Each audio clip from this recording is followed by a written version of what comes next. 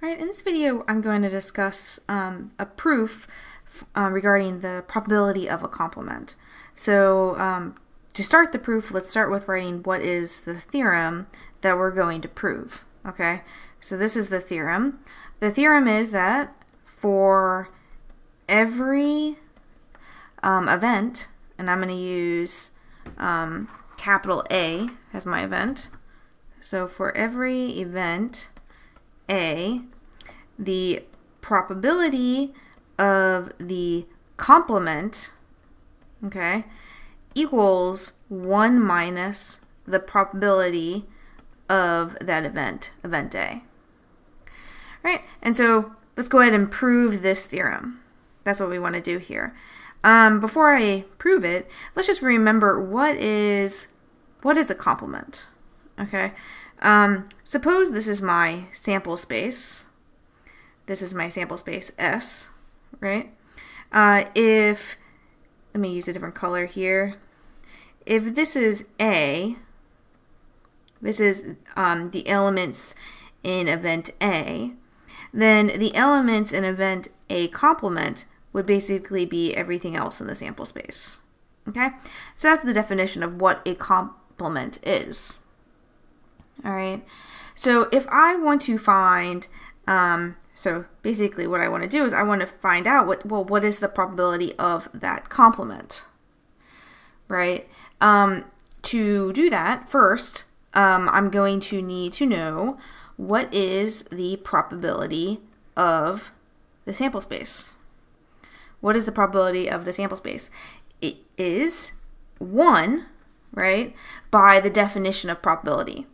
And I'll provide a link to my video on the definition for probability, but this is basically axiom 2 in the definition for probability. So the probability of the sample space is 1. All right, so once you know that, then you can see, okay, we can see from this diagram that the probability of the sample space is exactly the same thing as the probability of A, right, union the probability of A complement, right? Because A union A complement is the sample space. So this must also be equal to 1. All right, so A union the A complement. Remember what is union? Union means every element that belongs in A or belongs in A complement. All of those elements are going to make up our sample space. Okay.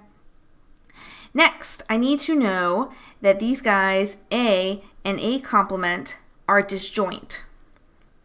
So what does that mean? Remember, so I'm going to go and write this down. A and A complement are disjoint. What does it mean to be disjoint? Disjoint means that they share no elements.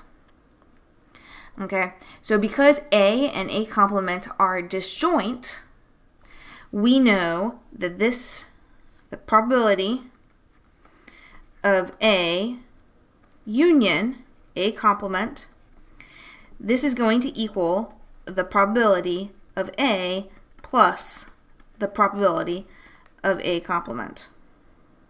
Okay, this follows directly from the fact that they are disjoint events.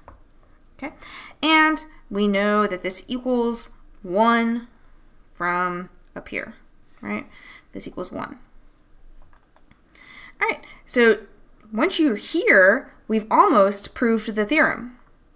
Last thing I need to do is just a little bit of algebra to get the probability of A complement by itself. So what I'll do is I'll go ahead and subtract the probability of A from both sides of this equation here, right? And I'll be left with the probability of A complement equals 1 minus the probability of A. Right, so that is my proof of this theorem.